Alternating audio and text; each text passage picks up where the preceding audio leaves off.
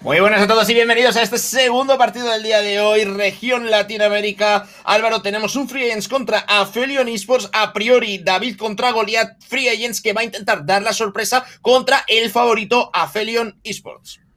Pues sí, desde luego, batalla dura que va a tener Free Agents. Veremos si es capaz de estar a la altura. Yo tengo expectativas altas respecto a este equipo, así que creo que sí que pueden dar en el día de hoy la sorpresa. APHELION ya sabemos el nivel que tienen, por lo tanto, bueno, esperamos que en el día de hoy también nos den un nivelazo. Los baneos que tenemos para para todo el partido van a ser Rubs, Bell, también tenemos a Amber y Stu, por lo cual tenemos ese combo de más genio Sandy totalmente abierto, porque Max está abierta, y también tenemos ese poco abierto.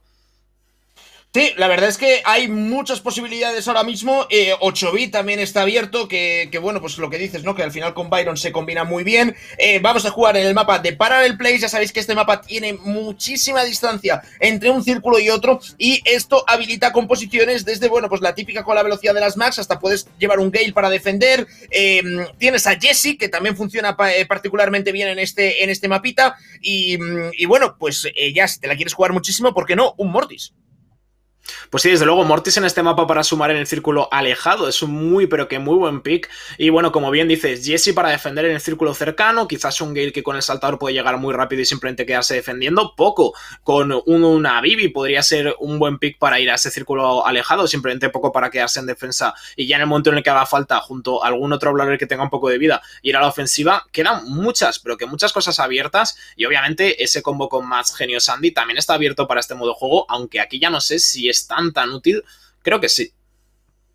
Pues sí, puede funcionar perfectamente. Y también, no olvidemos, el hecho de tener poco abierto, también puedes tener un poco y una Bibi en un círculo, se te quedan ahí dando por saco, es imposible sacarlos. Por eso, de hecho, algunos equipos empiezan a jugar Enz también en este mapa. En caso de que no lo puedas aplicar ahí, pues ya lo utilizas como más brawler de control. En el medio puedes llevar un Mr. P. O sea, ciertamente este quizá es uno de los mapas donde más variedad de composiciones hemos visto. Y cuidado, no lo mencionamos, Low también viene muy bien de cara al zoneo y a mantener la zona central. Estamos viendo Enz, estamos viendo Max, estamos viendo Sandy, estamos viendo Gale, estamos viendo lo que estábamos comentando anteriormente. Pues efectivamente, ambos equipos que tienen estos combos, que el que más sorprende es el low por parte de REGIÓN. Veremos si es capaz de sacarle partido con sus últimos. VTC ya rotando esta zona izquierda. Madre mía, REGIÓN se quedaba muy, pero que muy tocado en Bro, que va a tener que gilearse con esta tormenta de arena. Y ojo con VTC, King, que no sabe dónde está ahí, le va a hacer la sorpresa completamente. Hola, estoy por acá. Consigue hacerle muchísimo daño y, ojo, qué ofensivo está jugando la meseta. No suma ni siquiera a su círculo porque quiere llevarse doble kill. No lo va a lograr finalmente gracias a esa tormenta de nieve por parte de REGIÓN, que se queda exageradamente tocado, pero ya tiene otra tormenta más. Pues sí, y ya puede seguir zoneando en la parte central, con lo cual deshabilita parte de la tormenta de arena que generaba el Sandy. Tiene que recular todo el equipo de APHELION eSports. Por de momento 50-50, ninguno de los dos equipos ha sido capaz de llegar a la zona del otro equipo. Cayocera aquí se está colando y pisa un poquito tímidamente, solo un 1%, se reincorpora King Jr., que ya está empezando a meter daño y sobre todo tiene una ultimate para poder quitarse de medio a cualquier rival que intente entrar a su círculo. Es un 50-51, Álvaro, esto de momento puede ser para cualquiera. Pues igualdad absoluta en la zona izquierda. Cayocera que intentaba entrarse, pero qué listo y rápido estuvo King con esa ultimate para lograr llevarse la baja. En Brawl también muy tocado de vida, finalmente acaba cayendo. Ambos equipos con una igualdad absoluta. Cuando ataca uno defiende otro y cuando defiende otro ataca uno. Madre mía, cómo están logrando coordinarse perfectamente, como si fueran un reloj suizo. Y es que otra vez ya lo estamos viendo, ahora se viene la atacada por parte del conjunto de APHELION eSports. En esta zona izquierda pueden hacer un muy buen 2 para 1. King que se queda tocadísimo, Cayocera que va a conseguir adentrarse, la ultimate que no va a ser del todo buena, y esto podría suponer unos porcentajes muy, pero que muy valiosos para APHELION. Ya tienen un 5% adicional. Pues sí, tenían que rotar hasta los 3 jugadores del equipo de Free Agents para poder quitarse de en medio a toda APHELION eSports. Que bien lo hacía aquí Wesley, que evita la salida. No solo la evita, sino es que elimina a 2 de los jugadores de APHELION eSports. Está Railson él solito para intentar la defensa. Vamos a ver si incorpora King Jr. También está en Brawl, que está intentando buscar la zona para atacar, pero es que lo deletean enseguida. Consiguen hacer también superioridad numérica contra King, que acaba cayendo. Railson se queda solito, no puede hacer nada contra los 3 integrantes del equipo de APHELION eSports, que ya están plantados en el círculo de la izquierda. Y, ojo Álvaro, ya es un 16%, algo más en cuanto Wesley empieza a sumar. Pues sí, ojo Wesley, que con esa ultimate puede sumar muchísimo y desde luego poner en problemas a todo el conjunto de Free Agents. La ultimate de King que bajaba perfecta para quitarse a la MZ tan molesta. Y ahora es en Brawl el que está poniendo en problemas al conjunto de APHELION eSports en esta zona defensiva. Podría acabar cayendo, buena rotación de VT5, logran deshacerse de él. Wesley ya avanzando en esta zona izquierda. La ultimate de King que va a ser buena, pero no sé si suficiente. Rotan los 3 jugadores. Esto va a ser partida para APHELION, pero por un único 6%. Madre mía, qué igualdad ha sido máxima. Pues sí, la verdad es que partida muy igualada, lo hacía muy bien en Brawl aquí al final, pero Cayocera conseguía eliminarlo en el momento justo porque de haberse quedado en el círculo y sumando para el equipo de Free Agents podría haberse dado el sorpaso y podríamos haber tenido una remontada por parte de Free Agents. En cualquier caso, 1-0 para APHELION, pero ojito Álvaro porque desde mi modo de ver han sufrido más de lo que uno podría esperar. Pues sí, desde luego, APHELION eSports, que ya lo estamos viendo que hoy no va a ganar el encuentro con tantísima facilidad en el caso de que gane, porque Free Agents es un conjunto que ya le está plantando cara y que seguramente a lo largo de todo este encuentro lo haga. Lo está jugando muy bien con un Low, que es un brawler que a mí en lo personal no me gusta nada porque es demasiado difícil cargar sus ultimates, demasiado difícil ir dando esas balas, lo cual quiere decir que, bueno, sí, la utilidad del personaje, que es su ultimate, te va a costar acabar haciendo que funcione, aunque lo ha jugado tan bien Free Agents que, bueno, al final sí que le han sacado partido, aunque la partida no se la han llevado.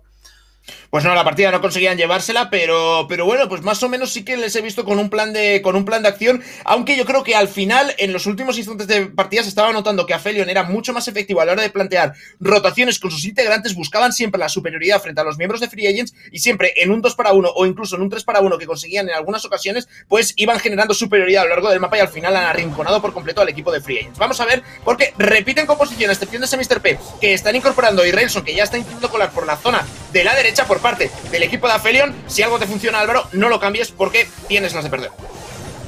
Pues sí, desde luego, ya estamos viendo que APHELION eSports mantiene absolutamente el cambio ese de Mr. P en la zona derecha va a suponer muchos problemas contra la MZ, que desde luego a la hora de encontrar el rango va a tener problemas para hacer el versus contra Railson. También los pingüinitos que van a ser muy molestos en el momento en el que Railson tenga la ultimate con ese Mr. P, por lo tanto me parece un gran cambio de Free Agents, del conjunto de Free Agents, que desde luego de cara a largo plazo les puede surtir efecto si Railson consigue cargar ultimate. De momento no lo logra.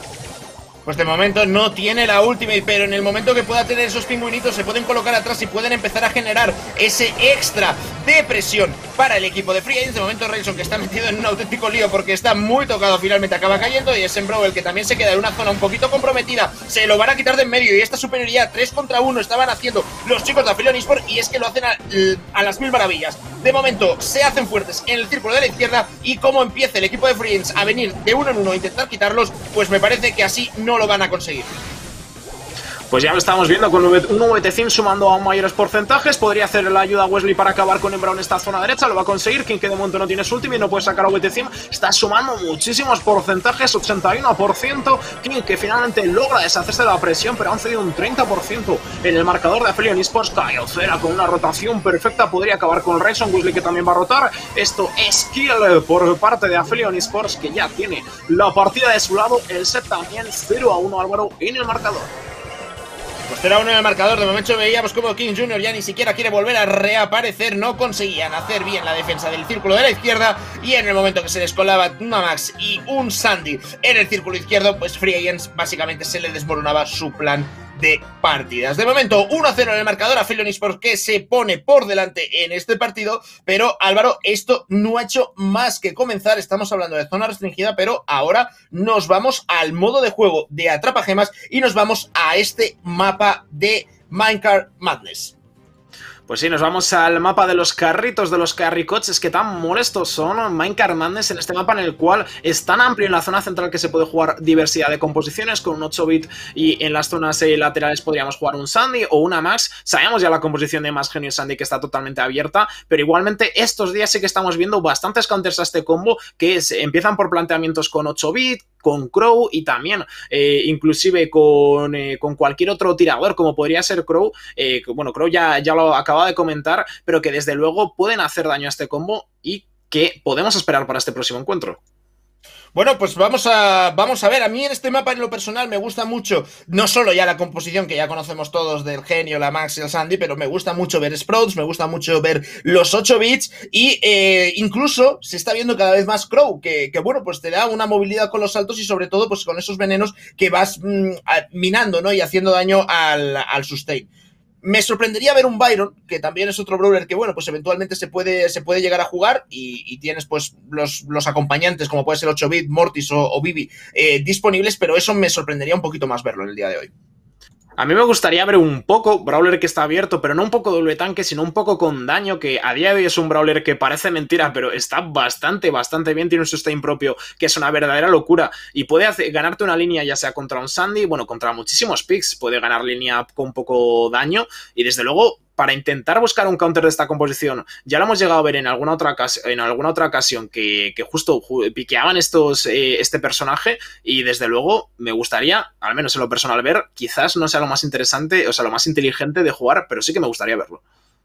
Bueno, pues saldremos de dudas en breve. De momento, pues es Free Agents al final el que tiene la, digamos, la presión ahora mismo, porque ceder el set de atrapagemas, pues ya es regalarle demasiada ventaja, ¿no? Al equipo de APHELION ESPORTS. Por cierto, voy a lanzar la predicción que luego me queréis matar. Esta vez sí que pondré quién ganará el próximo set. Y bueno, pues veremos a ver con qué nos salen los dos equipos. Si quieres ir a lo seguro, al final acabas decantándote por lo de siempre, ¿no? Por el combo de Sandy, Max, Genio, con ese... Digamos que no vas a fallar, ¿no? No te arriesgas a fallar, pero bueno, pues siempre hay margen para innovar y para intentar sorprender al rival, claro que sí. Sí, y no lo comentaban antes, pero Tara es un brawler que poco a poco está tomando bastante valor en el meta y que se podría jugar para intentar hacer counter a este combo. Ojito, porque tenemos una B en la zona central, del lado contrario una Piper, también tenemos Crow en esas zonas ladeadas y por parte de Free Agents un Barley a cambio de un 8-bit que nos va a mostrar APHELION ESPORTS. Bueno, pues veremos a ver si sale correctamente. Cuidadito King, que está recibiendo bastante daño. BT5 jugando en una posición muy agresiva. Finalmente acaba cayendo, obviamente, pero King tampoco es que esté muy bollante de vida. Tiene que aprovechar este trenecito para poder recuperar algunos metros y al menos asegurar esta tercera gema. La cuarta que también sale de su lado, pero esta parece que es Wesley el que está intentando acercarse un poquito más. No sé si se lo van a permitir. De momento King, que tiene que respetar porque está muy tocado de vida. Y cuidado porque son dos gemas las que han brotado ahí. King las quiere, pero me preocupa mucho, o me preocuparía mucho en el caso de Free Agent, que Bea es un brawler que contra una Piper sufre mucho porque es que de dos Piperazos la mata.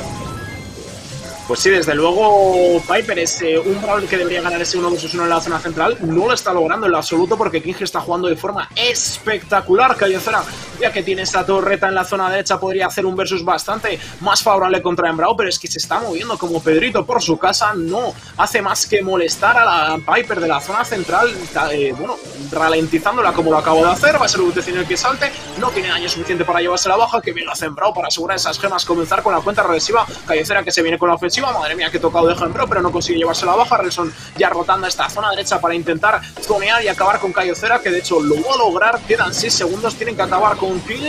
Madre mía, vaya galle para sobrevivir. No le va a dar tiempo a Wesley a hacer más. Esto es partida para Free Agents, 1-0 en el marcador.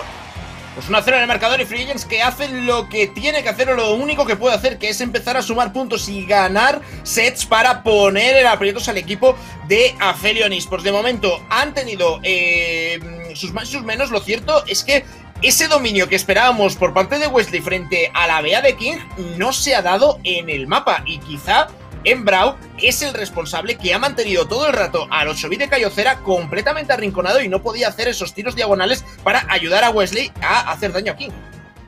Pues sí, desde luego, no ha sido más labor de la BEA en la zona central, sino como bien comentamos, tanto del Crow como del Barley, que en las zonas ladeadas estaban todo el rato pokeando a la Piper para que no pudiese hacer absolutamente nada, y no solo eso, sino que el Barley era muy buen pick en el caso de que tuviese que jugar en la línea del 8-bit, porque quita las torretas sin dificultades. No lo ha tenido que jugar en esa línea, sino en la otra contra Crow, y lo ha jugado muy, pero que muy bien, pese a un matchup que quizás era un poco más complicado, y ya en la línea contraria teníamos un matchup de Crow versus 8-bit que desde luego se ha saldado tan favorable, por lo cual veíamos que 8-bit no conseguía cargar su ultimate hasta los últimos compases del encuentro, cuando ya no era nada útil.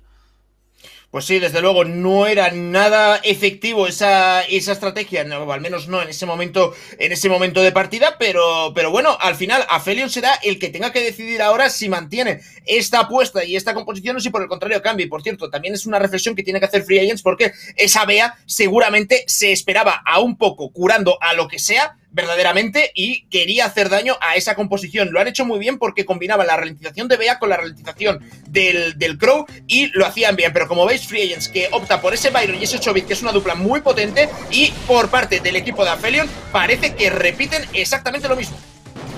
Pues fíjate porque Free Agents ha cambiado la composición, quizás buscando algún cambio de APHELION eSports hacia la composición que nos mostraba anteriormente Free Agents, ante un mirror match absoluto en el cual querían tener esa ventaja con el 8-bit en el lado izquierdo, aunque igualmente está en Brawl jugando de forma perfecta, logra llevarse la kill contra VT5, King en la zona central muy cómodo, la última de Cayocera que no llega, tenía que intentar abrir el mapa, no le dio tiempo, 4-0 ya en el marcador, Ryson que tiene ya la ultimate totalmente recargada, logran deshacerse VT5 en la zona central, qué bien lo están haciendo. Y ese tic, ¿cómo molesta con las minitas? Pues sí, al final Tic, que hace muchísimo zoneo, ya digo que tanto Tic como Sprout, a mí son dos brawlers que en lo personal me gustan muchísimo en este mapa. Aquí tirando de caderitas, vamos a ver Cayocera, que recibe bastante daño, cuidado que tiene también las jeringas del Byron completamente clavadas, y VTC intentando hacer el máximo daño posible, pero finalmente se va al suelo, se queda solo Wesley. Vamos a ver si puede ganar un poquito de tiempo, porque hay muchas gemas brutales y Rexon se la va a jugar simplemente para de momento conseguir una gema más. Es un 7-2 en el marcador, Álvaro.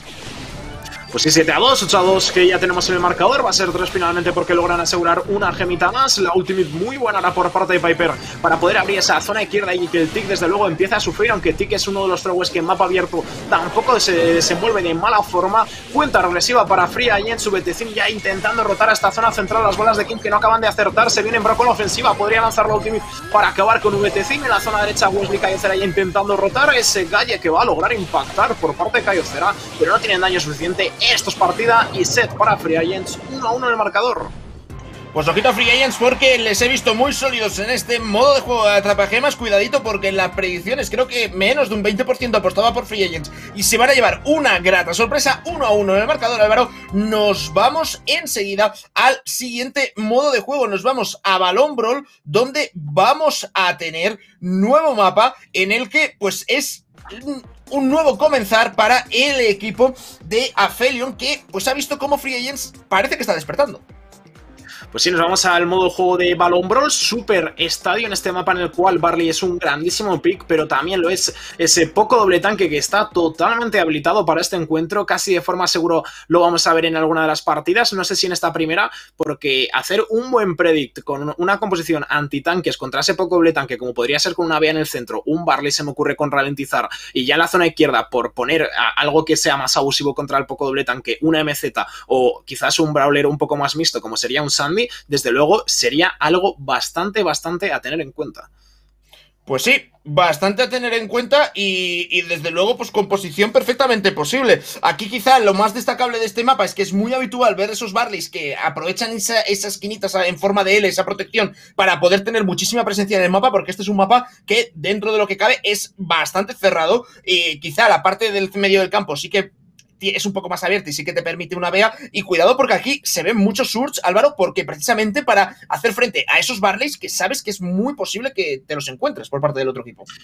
Pues sí, desde luego Surge es un muy buen pick porque contra Barley puedes hacer un versus muy bueno, aunque es complicado porque Barley a día de hoy tiene mucho rango, pero si consigues lanzar una buena ultimate y a partir de entonces ya tener, un buen gadget y a partir de entonces tener una ultimate, puedes sacarle partido a este Brawler. No lo tenemos de ninguno de los dos equipos, lo que sí que tenemos es en ese lado izquierdo un Sandy a cambio de un Mr. P del conjunto de APHELION eSports. Desde luego un matchup en el cual Sandy a priori debería tener ventaja, pero claro, Mr. P según vaya recargando sus ultimates, esos pingüinitos puede poner en serios problemas a la Bea.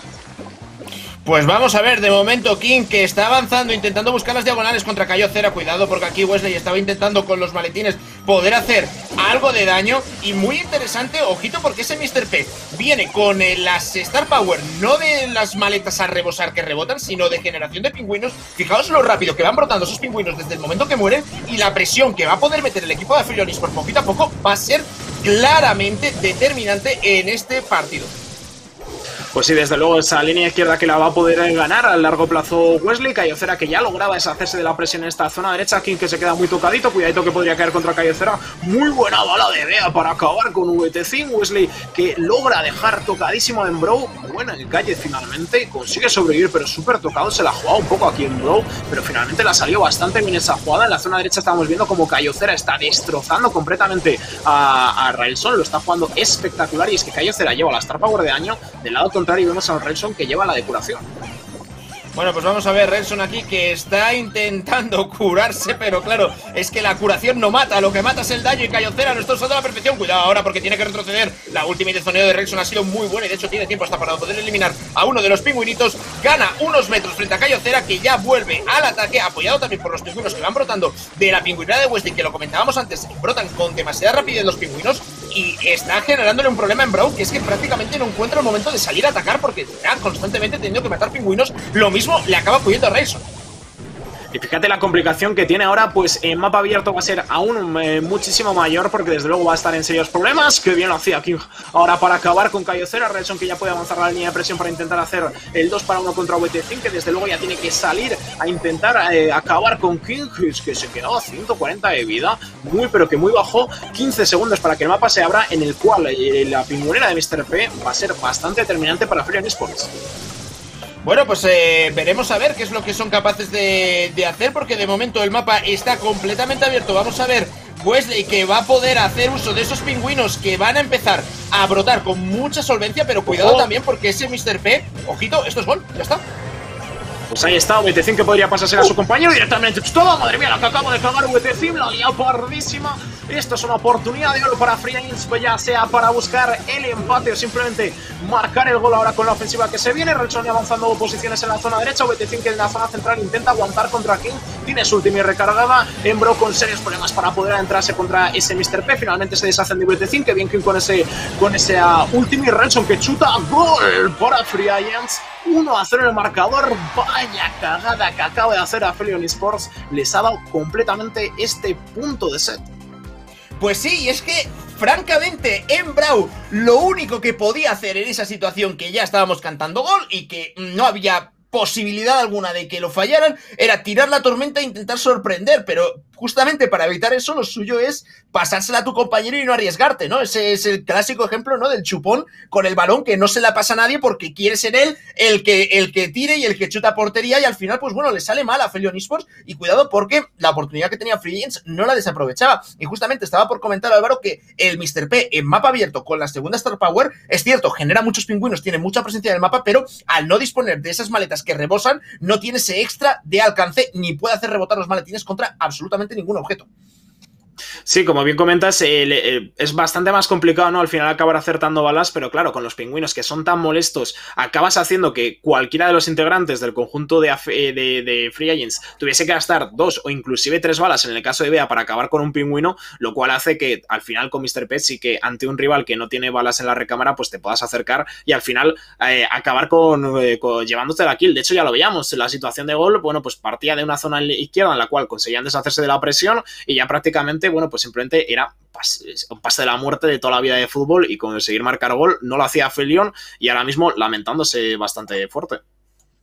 Bueno, pues sí, al final seguro que ahora mismo no quiero imaginarme cómo estará el Discord y cómo estarán las comunicaciones del equipo de APHELION, porque ha sido un error garrafal, un error claro, y de hecho les ha costado el partido. No el partido en conjunto, pero sí la partida, que ya les coloca en una situación complicada, porque como FreeAGENTS, por lo que sea, se lleve este puntito, se va a poner con un 2-1 en el marcador. Y espérate, Álvaro, que no de la sorpresa. VT5 parece que no quiere dejar margen a error. Wesley, que se iba porque no quería arriesgarse a pelearse con Embro, y cuidado que Embro puede hacer la segunda defensa consecutiva que evita el gol de APHELION ESPORTS.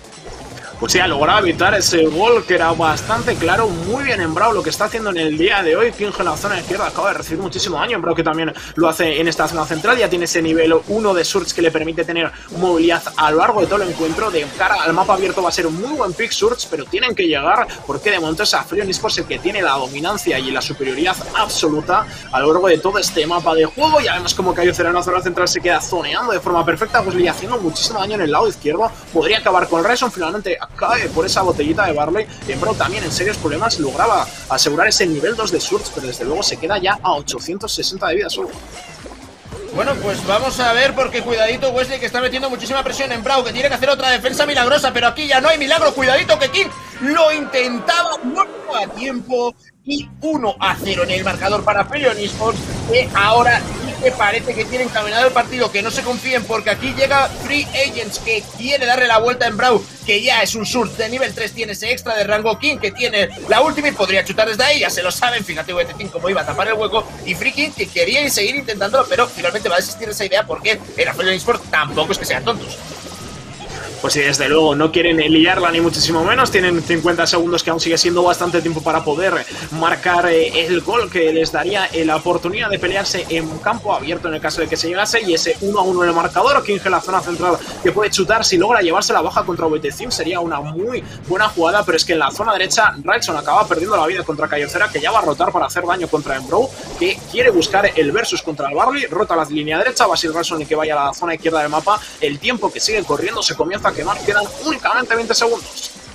Bueno, pues 20 segundos en Brawl es el que tiene que seguir avanzando poquito a poco. Y aquí está, intentando ganar posiciones. Vamos a ver, intentaba el teleport, la jugada en solitario, pero es muy complicado pasar a través de ese muro. Se queda aquí completamente solo y no puede hacer literalmente nada. Se lo quitan de medio, 1-1 en el marcador en estos momentos. Y todo puede pasar en este set de balón Brawl. Pues sí, todo puede acabar ocurriendo en este modo del juego. Nos vamos ante la igualdad absoluta en el marcador. Quien consiga llevarse la próxima partida pondría una ventaja muy determinante, porque sería el 2-1 o el 1-2, y ya sabemos lo importante que es tener un set en este formato competitivo, lo cual te puede dar directamente la victoria. Y hemos visto a una APHELION Esports que con ese combo con Mr. P sí que les acaba surtiendo efecto. Ya lo hacía en la primera partida, en la cual perdonaban, en esta no lo han hecho, y finalmente, bueno, pues la victoria, desde luego, ha sido clara y esperada. Pues sí, han dominado de principio a fin, básicamente. O sea, han ido acorralando al equipo de Free Agents, perdón, y pues ha llegado un momento en que ya no podían hacer más milagros y no podían, digamos, defender o achicar el balón. 1-1 en el marcador, Álvaro, y este set de balón Brawl que está muy abierto, a decir verdad, porque es cierto que Free Agents en este último partido no ha tenido su encuentro, pero anteriormente les veíamos bastante bien contra APHELION Esports, con una composición mucho más igualada. Pues sí, desde luego, la partida anterior ha estado bastante más pareja, con ese pick de Surge que parecía que en esta partida sí que va a tener más partido, ¿no? Al fin y al cabo es un brawler que contra Barley funciona muy bien, que también si nos vamos a mapa abierto habría tenido mucho partido, pero claro, al fin y al cabo no hemos llegado a mapa abierto, tampoco estaba jugando en la línea de Barley y ha sido mejor el pick de Sandy, al cual ya retorna Free Agents. También cambia la zona central con esta Max, cambio de composición por parte del conjunto de APHELION Esports con Max, Sandy y MZ. Pues sí, vamos a ver qué tal resulta. De momento King, que está intentando ganar ese movimiento, cargar la ultimate y poder dar velocidad en Brawl para que cargue la tormenta. De momento Relson, que empieza el zoneo y tiene acorralado al equipo rival. Aquí velocidad en Brawl, que puede quitarse de medias a MZ. Cómo cambia un Sandy, Álvaro, cuando tiene velocidad que cuando no la tiene. Pero cuidado, porque VT Team les ha hecho el lío, les ha hecho el contraataque. Se quedaba desposicionado en Brawl, 1-0 en el marcador. Empieza golpeando a APHELION Esports. Pues sí, APHELION que logra marcar este primer gol que tan importante puede ser. La ultimate de BT5 que va a ser súper positiva. Cayocera, que también lanza una muy buena ultimate una muy buena tormenta de arena en esta zona central para tener el dominio y el zoneo absoluto. Wesley, que también comienza a avanzar posiciones en la zona derecha. Esa ultimate de MZ que puede ser determinante. ¡Qué bien! Acaba con Brawl. Superioridad numérica completa para APHELION Esports. Wesley ahora jugando en la retaguardia de los chicos de Free Agents. King, que se tiene que lanzar el gadget. BT5 que logra deshacerse del jugador de Free Agents, y ahora va a ser Free Agents el que venga con el comeback para poder hacerse la doble kill y salir de la presión. Bueno, pues vamos a ver, de momento VT5 que está intentando mantener el control de la zona central en Brawl, que tiene que echarse hacia atrás, cuidadito ahora porque está recibiendo muchísimo daño por parte de Wesley y tiene que recular ligeramente. Vamos a ver si consiguen avanzar posiciones, y es que las tormentas de Sandy permiten ganar muchísimo espacio y muchísimos metros al equipo de Free Agents. Está buscando el gol de la igualada, VT5 que sale, consigue llevarse la baja, es la open kill, y ahora sí que pueden venirse todos porque Wesley está avanzando muy rápido, quiere quitarse aquí, no lo consiguen, y esto puede ser el 2-0. Esto es el 2-0, 1-2 en sets. APHELION Esports que se lleva el balón Brawl, Álvaro. Pues sí, APHELION eSports finalmente logran llevarse este modo de juego 1-2 en el marcador. Nos vamos a ir ya al próximo modo de asedio, en el cual se verán las caras y veremos quién es capaz de jugar de mejor forma. Free Agents, que en este modo sí que lo ha hecho muy bien, quizás mejor en el anterior, pero bueno, de cara a este próximo mapa, Some Assembly Required, desde luego, bueno, pues los throwers aquí funcionan excepcionalmente bien, junto a Navivi ya los hemos visto de forma muy constante, pero bueno, recordamos que poco está abierto y quizás alguno de los dos equipos se podría plantear una composición con poco doble tanque para intentar asediar en el centro y conseguirle esa suma de tornillos. Pues veremos, porque aquí sí que los throwers se suelen jugar y suelen tener un papel muy relevante. Como bien dices, se puede jugar simplemente un thrower, un tanque y un poco para que apoye a ese tanque, jugar con dos tanques o incluso jugar con dos throwers. O sea, es un mapa que te permite muchísimas posibilidades y creo recordar que en alguna ocasión también hemos visto directamente la apertura del mapa. Presentas un Colt, abres mapa y a partir de ahí ya sí que puedes jugar con las más, con los Sandys, con los genios, etcétera. Pues sí, y también hemos visto por composición, ya por dar una tercera opción, el triple tanque, que en este mapa, de cara a tener un único robot y ya finisear con ese robot, si tienes un Frank que pueda bueno, paralizar lo que sería la torre y ya, que no te pueda hacer daño, también es una opción a tener en cuenta. Quizás un poco más arriesgada, porque al fin y al cabo dependes de conseguir uno de los robots. Si no lo logras, pues tampoco te tiene por qué salir de forma muy, pero que muy clara. Lo que ya sabemos es ese doble thrower junto a Vivi, que funciona excepcionalmente bien. Quizás podríamos quitar a un thrower, ya sea el Tick o sea el Barley, a cambio de una Max para tener versatilidad, a cambio de un Sandy para tener dominio en el centro con las tormentas de arena, pero bueno, desde luego eso es lo que esperamos de cara a este próximo encuentro. E inclusive en este mapa parece mentira, pero un Rico es un brawler que no he visto nunca planteado en el competitivo, pero sí lo he visto en alguna competición, y desde luego, bueno, pues parece mentira, pero funciona. Pues sí, puede salir muy bien. A este mapa recordemos, o bueno, este modo de juego más bien, recordemos que es un modo de juego mucho más estratégico que los anteriores. Hay que tener muy presente dónde van apareciendo los tornillos y cómo vas a ir haciendo las rotaciones y planteando las zonas de presión en el mapa. Y bueno, pues es algo en lo que tiene mucha importancia, Álvaro, el trabajo que se pueda realizar con el staff y el cómo se traiga preparado el mapa, porque hay un trabajo previo que en un modo de juego como puede ser el asedio tiene mucha más importancia que en Balón Brawl, por ejemplo. Sí, sin lugar a dudas, Asedio es de los modos de juego más estratégicos de Brawl Stars, en el cual si controlas todas y cada una de las variables, como son dónde y cuándo van a respawnear cada tornillo, cuál y cómo quieres que sea el robot que te lleves, pues todos esos pequeños tips y esas estrategias son totalmente determinantes en este modo, y es lo que te pueden hacer ganar el encuentro, más que si juegas bien, si juegas peor. No, si juegas estratégico, en este modo vas a tener la ventaja. Bueno, pues vamos a ver, salimos de duda enseguida porque ya está comenzando la partida. Tenemos un Frank, tenemos un genio, tenemos un Barley por parte del equipo de Free Agents, tenemos también genio, tenemos también el Barley, pero el tanque cambia y en este caso tenemos una Jackie de VT5. Pues sí, a ver qué tal está Jackie frente al Frank. Si Frank logra cargar una ultimate puede poner en serios problemas las coberturas de esta zona central. Pedro, que ya lanzaba la primera mano, conseguía asegurar a esa Jackie, pero no del todo buena, porque no va a lograr llevarse la baja. Ralson, que sufría muchísimo daño, se queda muy tocado. VT5 que rota esta zona central. La ultimate de Ralson, perfecta para llevarse la kill contra Jackie. Que bien lo hace, mapa totalmente abierto. Los Barleys que pueden sufrir muchísimo, pero desde luego Pedro en la zona central muy cómodo. Y esa mano de Wesley, perfecta para llevarse la kill contra King. Igualdad absoluta en cuanto se refiere a tornillos, algo. Pues sí, desde luego, mucha igualdad. Aquí Relson, que puede hacerle un hijo a VT5. De hecho, finalmente acaba cayendo. También caía el propio Frank. Cayo Cera, que con ese Barley está intentando zonear aquí. La mano de Wesley, que es perfecta. Y cuidado, porque ahora ya sí que se empieza a escapar el equipo de APHELION eSports. En lo que se refiere a conteo de tornillos, se van a poner con 8, 9 tornillos para este asedio. Quizá alcancen los 10 e incluso el 11º y por qué no el 12º. Pero ojito, cuidado, porque Free Agents consigue asegurar un tornillo más. No, finalmente se lo acaban robando. Pero bueno, tiene 6 tornillos de cara al último asedio, que puede ser suficiente para terminar con el robot, sobre todo teniendo nada más y nada menos que un Frank. Sí, aunque la desigualdad es muy baja en cuanto a tornillos, porque únicamente tiene una ventaja de 3 de cara a este último robot, y el dominio de la zona central va a ser absoluto para el conjunto de APHELION eSports. Pueden hacer incluso un poquitín más de daño con esos básicos de Barley, van a hacer un 31% de daño a la torre. King intentando rotar a la zona derecha para buscar el versus directo contra el Barley, que de Cayocera, que ya rota al lado izquierdo. La mano de Wesley, que no impacta. VT5 que podría acabar con King, no lo consigue. Qué bien están saliendo la presión los chicos de Free Agents, asegurando un montonazo de tornillos. El último robot que va a ser para ellos, y Álvaro, esa ultimate de Frank lo va a ser todo.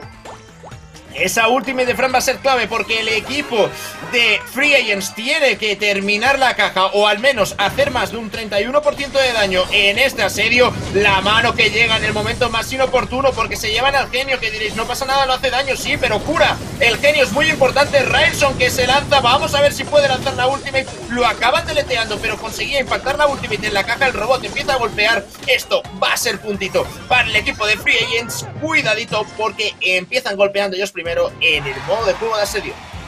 Pues oportunidad absoluta para Free Agents de llevarse este modo y poner el empate absoluto en el marcador con el 2-2. Tienen que llevarse la próxima partida si quieren hacer esto real. Y justo lo que estábamos comentando antes, no es más importante en este modo de juego lo bien que juegues o el dominio que tengas de la zona central, sino lo bien que sepas jugar a tu combo. El combo por parte de Free Agents con ese Frank es a ganar un único robot y a partir de entonces hacer muchísimo daño. Si es el mejor robot, o sea, si es el último robot, mejor que ninguno, y lo conseguían. Último robot y con ello partida para ellos, porque las últimas de Frank en este modo son muy poderosas.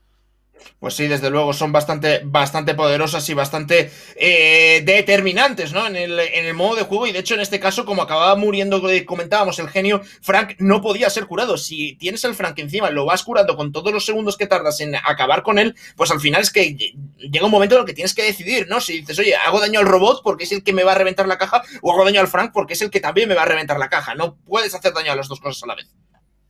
Pues sí, desde luego esa toma de decisiones que es totalmente determinante y, bueno, sobre todo difícil de llevar a cabo, porque puedes intentar hacer daño a Frank, pero tiene mucha vida y sabes que no lo vas a matar, y por lo tanto luego con el genio se va a pegar y va a recibir sustain, y por el contrario puedes hacer daño a la torre, pero que claro, que tampoco sabes que va a ser suficiente. ¡Qué bien! Ahora aquí nos lograba llevarse la primera abajo en la zona derecha, finalmente el tornillo que consigue llevárselo Wesley, en la zona izquierda cayó Cera, que no va a conseguir ese tornillo, es pero el que lo recoge, pero va a acabar cayendo, mano, espectacular de Wesley, primer robot que ya cae del lado de APHELION eSports y solo van a conseguir Free Agents, único tornillo que lo recoge Railson en esta zona izquierda. Pues vamos a ver, porque Railson con ese tornillito puede ser algo importante, pero lo complicado va a ser salir de esta presión. Aquí el King se sacrifica para acabar o hacer daño al robot, y cuidado porque VT se está pensando muy mucho si entrar. Finalmente se va a quedar en esto, 30% de daño a la caja, un poquito más con esa Ultimate Barley, 60% es bastante daño para un asedio tan pequeño, Álvaro. Uy, esa manita que conseguía prácticamente impactar contra Pedro, finalmente no lo hizo. Pedro, que ahora tiene su mano por el lado derecho, tampoco va a impactar contra VT5. Cuidado con esas manos que son totalmente determinantes en este encuentro, y en momento ninguno de los dos equipos está logrando sacarle partido. La última de Cayo Cera que se cortaba en mitad del lanzamiento en la zona izquierda. Empate absoluto que vamos a tener en este robot. Todo se va a decidir en el último, en el cual va a ser determinante los torneos que puedan asegurar un equipo u otro. Pues sí, vamos a ver, y incluso aunque se lleve Free Agents el último asedio, no tienen garantizada la victoria porque recibían un 40% de daño y tiene una composición suficientemente buena el equipo de APHELION eSports como para poder intentar plantear una defensa perfecta. Lo veremos ahora en unos segundos. De momento Wesley que sí que acierta la mano. Qué determinante es esto, se queda sin tanque en el momento más crucial el equipo de Free Agents. Vamos a ver, porque lo que sí que tienen es una ventaja de 6 tornillos y no sé si va a bastar. Quedan todavía 18 segundos para que esto termine. Pues sí queda bastante tiempo para que puedan hacer el combate los chicos de Free Agents, pero ya tenemos el empate absoluto de torneos en la zona central. Madre mía, ese counter, mano, que lanzaba Wesley no va a ser del todo positivo porque finalmente perdía la vida, pero sí que consigue asegurar la subsistencia de BT5, que ya tiene la ventaja. El robot en este último asedio, partida para APHELION eSports y 1-1 en el marcador, punto de partido para APHELION. Pues será punto de partido para APHELION eSports, pero lo que está claro es que esta vez lo jugaban muy bien. Se conseguían zafar de la presión e iniciar una remontada cuando Free Agents tenía pues 12 tornillos, 12-6, de hecho creo que era la ventaja, pero es que, lo dicho, una mano fundamental y providencial, conseguían eliminar al tanque, conseguían quitarse al Ayaki y a partir de ahí pues perdían todo el control del centro. Lo comentabas tú, Álvaro, las manos de los genios son muy importantes en este modo de juego y en concreto, viendo las composiciones, pues sabíamos que iban a ser los determinantes. Sí, desde luego, si estás ante un mirror match, lo único que puede hacer el desbalance de un lado u otro es una buena mano del genio para apoyar una línea u otra, o bueno, si consigues asegurar al genio del otro equipo, pues mejor que mejor, pero sobre todo lo que se suele jugar con el genio es intentar hacer el 2 para 1 en alguna de las líneas, ya que puedes gilear a tu compañero mientras vas junto a él para hacer ese versus, y sobre todo si tienes mano, pues bueno, lo tienes muy fácil para acabar con esa presión. En este caso ha sido APHELION en el que el late game ha logrado sacarle más partido, pero igualmente hemos visto una partida bastante pareja que se podría haber ido del lado de Free Agents si hubieran asegurado 3 torneos más. Bueno, pues aquí salimos de dudas enseguida y cuidadito porque estamos otra vez volviendo a comenzar y en este caso no presenta tanque el equipo de APHELION eSports, sino que viene con una Max de VT5. Veremos a ver qué tal se las apaña contra la Jackie. De momento consiguen la primera kill, pero aún así la ventaja de tornillos sigue siendo para Free Agents, que ya va a sumar 2 a 2. VT5 va a poner el tercero, pero esto va a ser empate, con lo cual vuelta a comenzar. Pues sí, volvemos a comenzar. La manita perfecta de Wesley logra llevarse la kill en esta zona central del mapa. 3 a 3, empate absoluto en el marcador. Podría VT5 asegurar otro tornito. Tenemos el 4 a 4 ya durante esta cuenta y este tiempo de suma, en el cual vamos a tener 30 segundos. Igualdad absoluta a lo que estamos viendo. Wesley, que tiene otra manita, podría lanzarla en cualquier momento. De momento se queda bastante tocado de vida. Están asegurando toda la línea izquierda los chicos de Free Agents, la línea derecha que es para el conjunto de APHELION eSports, pero momentáneamente, porque ya viene Kinja a poner el 6 problemas aquí en la zona derecha. Pues sí, de momento dando muchos problemas y quebraderos de cabeza a los rivales. Pedro, que tiene la mano cargada y está zoneando con ella porque sabe que en cualquier momento puede enganchar a cualquiera de los integrantes del equipo de APHELION eSports. Si son T8 en el marcador, se lleva el asedio el equipo de Free Agents. Y cuidado, Álvaro, porque deberían intentar terminar en este push, porque no creo que puedan llevarse el asedio final. Pues sí, desde luego, de cara al último robo ya es prácticamente seguro para APHELION eSports. Se mantienen los 3 jugadores, tienen que intentar terminar, están haciendo mucho daño. Finalmente es partida para ellos. Set para Free Agents, 2 a 2 en el marcador. Nos lo vamos a jugar todo al último modo de juego, en el cual veremos quién es el mejor de los dos equipos. Sorpresa completamente Free Agents la que está dando en el día de hoy, que ha logrado remontar un punto de partido en contra. Qué bien lo están haciendo. Y bueno, a ver qué tal se les da en el modo de juego que tendremos a continuación. Caza estelar, Álvaro. Pues sí, caza estelar y desde luego muy interesante lo que estamos viendo aquí, porque el equipo de APHELION eSports pues dando la sorpresa, de Free Agents dando la sorpresa. Y nos vamos a este mapita que ya lo conocemos todos, es el sitio preferido y favorito de esos bulls camperos, pero en este caso en competitivo no vamos a ver seguramente a ningún bull. Lo que sí que vamos a ver, entiendo que serán boss, serán taras, serán rosas y no sé si alguna nan incluso. Pues lo que más se suele jugar aquí es ese Botara y junto a una rosa, o a cambio de la rosa podríamos cambiarlo por una Piper. Cualquiera de esas dos composiciones es lo más esperado de cara a este modo de juego. Y bueno, pues simplemente esperar eso, súper determinante lo que puedan hacer las taras con sus ultimates. Ya lo sabemos lo importante que es que si asegura a un par de enemigos, eso es demasiado potente. Y bueno, también las acciones de los boss con la visibilidad que puedan dar a sus compañeros es algo totalmente determinante. Como bien decías, Álvaro, la Nani la podríamos ver, pero creo que ya es un meta que se ha quedado un poco anticuado ante el cambio que le hicieron al Galle de Evo, que ya no recarga tanto las últimas de sus compañeros. Efectivamente, entonces en teoría no debería funcionar tan bien, en la práctica se sigue utilizando porque bueno, pues simplemente tienes que esperar un ratito más y bueno, pues si intentas llegar a eliminar o destruir ese tótem, pues también Nani no se queda quieta, obviamente, e intenta disparar y eso acelera su carga de la ultimate, con lo cual veremos a ver qué es lo que nos traen los jugadores profesionales, porque otra opción es renegar de todo eso y directamente pues intentar jugar algo con lo que ya directamente poder acercarte a ese tótem, y por algo incluye incluso un tick que es un thrower y que sería lo último que jugarías en este mapa, pero pues es que a veces la situación es más complicada de lo que parece. Sí, y desde luego tick tampoco está tan mal para este modo de juego, porque como bien dices, para quitar el gadget, el tótem de Evo es muy buen brawler, y para zonear también está muy bien, porque con tick parece mentira, pero con una sola bala ya te cubres completamente de que por una línea no puedan entrar, o si entran se tengan que comer tus balas y tú ya vas a saber dónde está. Y si comienzas a zonear y a pokear un poco a los enemigos, cargas tu cabecita y con la cabeza puedes hacer verdaderos destrozos. Ojito, porque tenemos la Piper junto al gol y Tara por parte de APHELION eSports, misma composición del lado contrario de Free Agents. A ver qué tal se les acaba dando, porque el gadget de Evo lo han conseguido aprovechar un poco más a APHELION momentáneamente, porque Pedro ya lo desactiva. Bueno, pues vamos a ver, de momento en Brawl, que está cargando la ultimate, que es relevante, es la ultimate de Tara, y en el momento que pueda combinarla tanto con la visión de Bo como con el gadget, puede ser muy determinante. Pedro, que ya viene con la ultimate, pero sobre todo en Brawl, de él va a depender. Ojito, que acababan de spotearle y se comía aquí el piperazo. King se lleva una kill importante, finalmente VT recupera 2-4 en el marcador, pero en Brawl, con la ultimate cargada, no ha conseguido cazar a absolutamente nadie del equipo de APHELION eSports. Y cuidado que Wesley también tiene la ultimate esperando a su víctima. Ojito, esa ultimate va a lograr impactar a King, pero se viene el counter ultimate por parte de Brawl, perfecto para llevarse la baja. 4-4 el marcador, igualmente seguimos teniendo ventaja para APHELION eSports, Pedro, que se queda a un hilito de vida, 100 puntos que va a acabar quedándose el jugador de Free Agents. Retornan los 3 para conseguir asegurar esas ultimates que le pueden dar desde luego la oportunidad de poder pelear en esta zona defensiva de los chicos de APHELION eSports. Wesley, que ya tiene su ultimate, Cayecera intentando aguantar en la línea derecha, el galle que va a ser bueno para hacer muchísimo daño a King, no consigue llevarse la baja. Pedro, que ahora podría intentar acabar con Cayecera, avanzando en esta zona central. VT también en la zona izquierda se va a acabar comiendo la ultimate por parte de Tara, pero ya se viene el counter ultimate de Wesley, kill para ellos, 4-6 en el marcador. 4-6 en el marcador, y cuidado con esto porque ahora mismo tenemos máxima igualdad todavía. Pedro podría llevarse una baja, se encuentra Wesley de en medio, no se lleva, con 11-4 ahora mismo. Muy complicada la situación para Brawl para poder intentar aquí el milagro, de hecho va a acabar cayendo.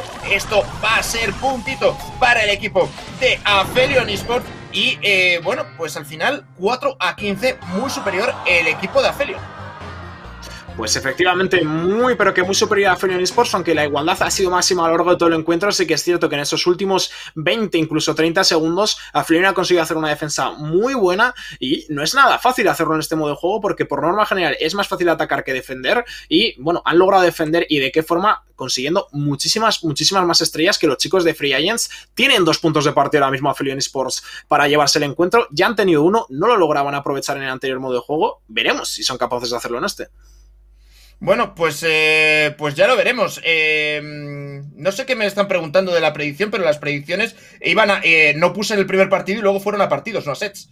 Entonces, leed el título de la predicción, porque si me olvido de poner las sets, pues va a partidos. Y ya está. Y si algo ha salido mal, pues ha sido cosa de Twitch, porque creo que lo he marcado bien, porque he marcado Free Agents. Estoy completamente seguro. Vale, lo digo porque, perdón, que es que se están acumulando muchos comentarios de lo mismo con las dichosas predicciones que bueno, pues macho, parece que os va la vida en ello. Bueno, pues ya tenemos comenzada esta partida. Cuidadito ahora el cambio de composición por parte de APHELION eSports. Nani, vamos a tener en la zona central muy interesante este pick con el gadget de volver damage y ya, bueno, y cerca de recargar esa primera ultimate que le puede dar la oportunidad de llevarse una de las bajas del conjunto de Free Agents en esta zona central. Se viene la cabecita, Pedro, que puede acabar muriendo, efectivamente así va a ser, 2-4 en el marcador. En Brawl, que ya tiene su ultimate recargada por parte de Tara en esta zona derecha, pero el pick de Nani que lo están haciendo valer muchísimo a APHELION eSports. Pues sí, al final APHELION eSports, que está intentando sacarle el máximo partido a este pick, y vamos a ver aquí VT que se acaba de tirar en la devolución de daño, pero no puede evitar que en Brawl se lleve la kill. Va a poder salir con vida de ahí. Está Cayocera intentando hacerle daño, pero no puede llegar, y de hecho ya tiene otra ultimate preparada. Y ahora con el mapa abierto, Pedro puede hacer literalmente lo que quiera, pero es que tampoco pueden confiarse al Brawl porque van a empezar a llegar esas cabecitas por parte de Nani si no hacen nada, y eso sí que puede empezar a sumar unos puntos muy importantes de cara al partido. Y aquí llega la cabecita, se la encuentra Pedro, uy, la intenta esquivar con los pelos, finalmente se estampa contra el muro, no puedes maniobrar mucho en un mapa tan cerrado y se le acaba el tiempo a APHELION eSports.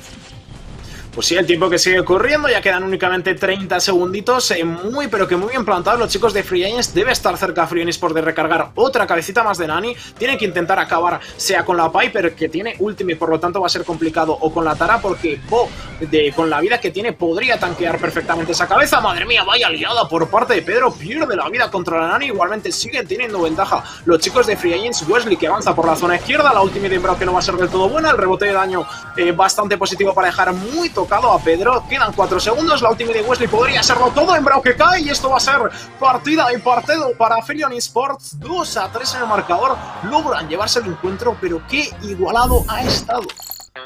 Pues ha estado muy igualado y de hecho por los instantes finales parecía que iba a ser Free Agents el que se llevaba el partidito y nos pondría el 1-1 en este último set, pero es que esperaban su momento y también que la ultimate que lanzaba el equipo de Free Agents no era suficiente para poder acabar con Nani y eso yo creo que era muy determinante de cara a sus planes. Finalmente APHELION eSports 3-2, pero Álvaro, muy bien Free Agents, ha hecho sudar a APHELION eSports y ojo porque casi les gana.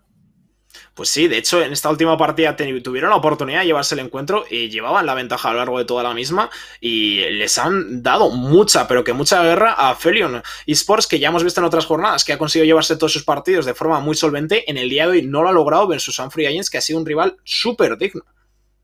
Pues sí, efectivamente, pero bueno, vamos a ver ahora mismo cómo, cuál es la jugada galáctica de este partido, porque nos hemos ido a 5 sets. Aquí tenemos la Galactic Play que nos trae el Samsung Galaxy S21 Ultra y nos vamos al balón Brawl. Tenemos aquí a VTZim como no pasaba el balón y de hecho eso le costaba un disgusto, salía en Brawl, conseguía defender y luego pues esta misma jugada iba a acabar posteriormente, Álvaro, en un gol por parte del equipo de Free Agents, un gol que fue importantísimo para ellos. Pues sí, desde luego, gol súper importante ante un matchup el cual lo tenían perdido porque ya comentábamos que ese Mr. P le hacía todos los versos y lo conseguía ganar en la zona izquierda al Sandy y Ralson, bueno, conseguía definir de forma perfecta aquí recibiendo la pelota para marcar este gol que le estaba, como bien comentábamos, la oportunidad de seguir peleando en un set que se les estaba escapando. Pues sí, de todas luces, pero bueno, pues finalmente, al final, si pierdes tus oportunidades, pues obviamente el equipo rival seguro que las va a aprovechar, así es el nivel en esta Queso Cup, y hablando de nivel, Álvaro, nos vamos al tercer partido, empezamos a hablar ya de él porque tenemos un Wings contra Clash LATAM que va a ser un auténtico partidazo también. Pues sí, partidazo, sin lugar a dudas. Wings, equipo que ya nos ha demostrado en otras jornadas que tiene un nivel bastante aceptable, versus Clash, equipo que sabemos que juegan muy pero que muy bien, pero que de momento en esta Queso Cup no han tenido demasiada suerte.